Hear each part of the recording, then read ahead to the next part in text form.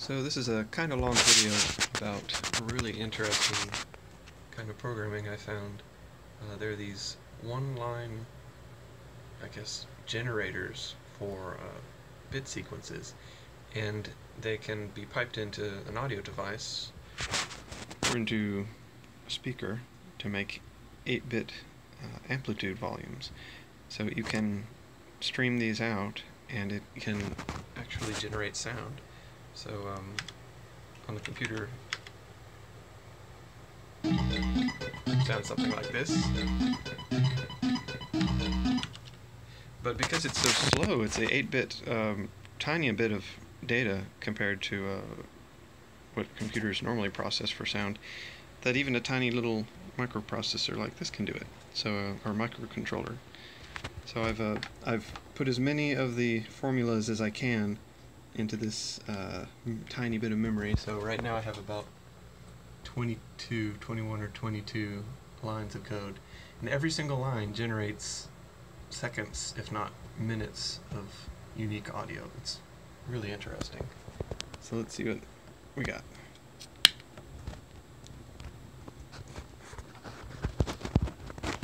Oh, forgot to turn on the power.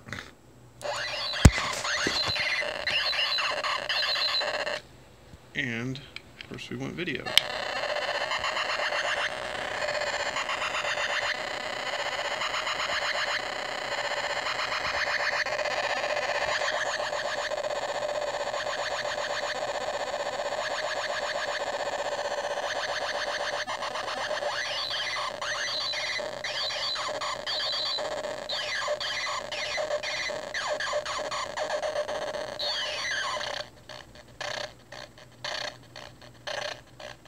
Ah, 6 doesn't work too well.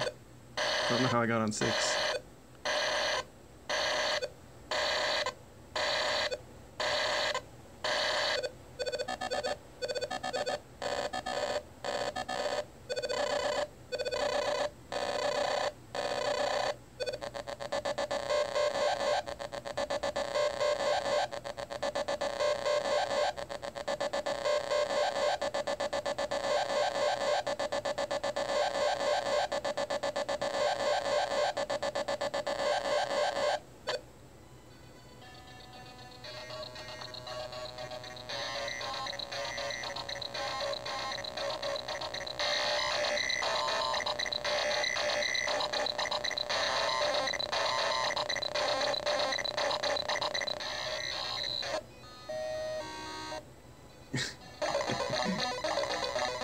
It's updating so fast that it can't even tell which way I'm turning the dial. This is a good one.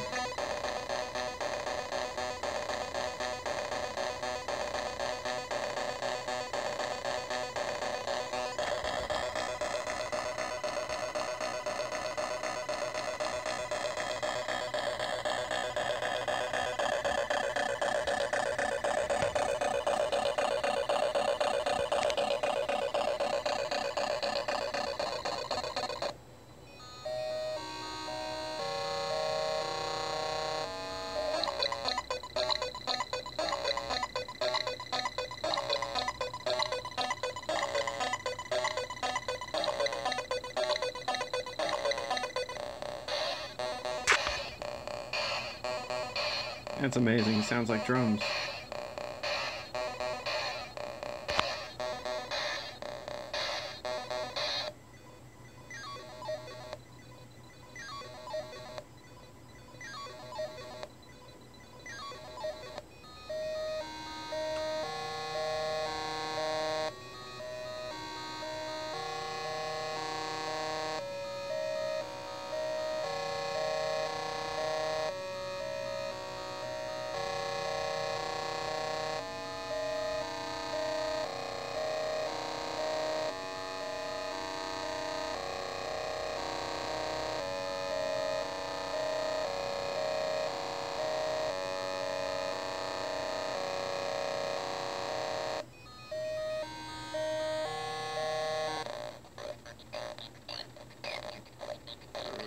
I can't even load the graphics.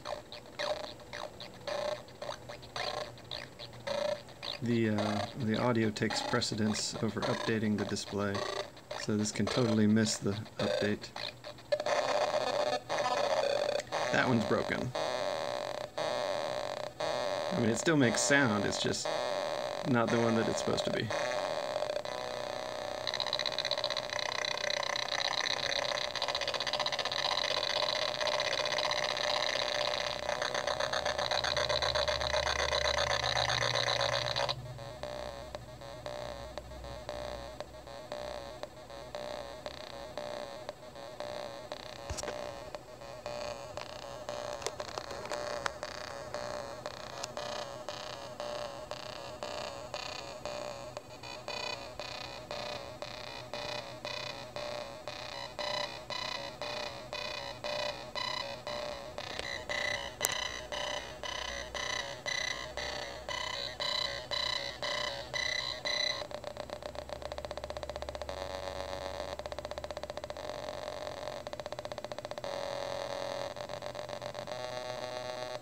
Oh boy.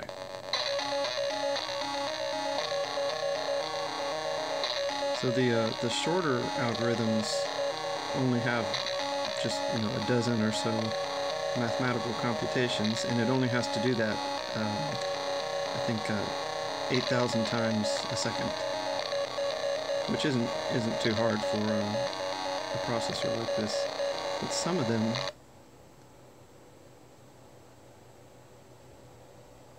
I think it can't even get to the, oh wait, there it is.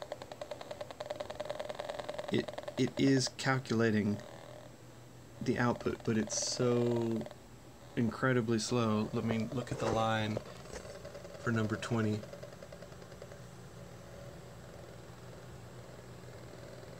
It's a lot of operations, and it does that 8,000 times a second.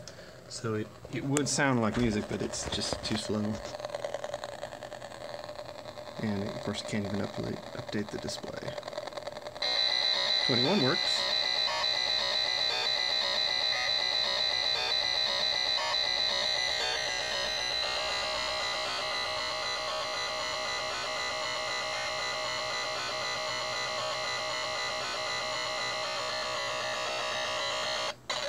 And that's algorithmic music. Pretty cool. Takes no space at all.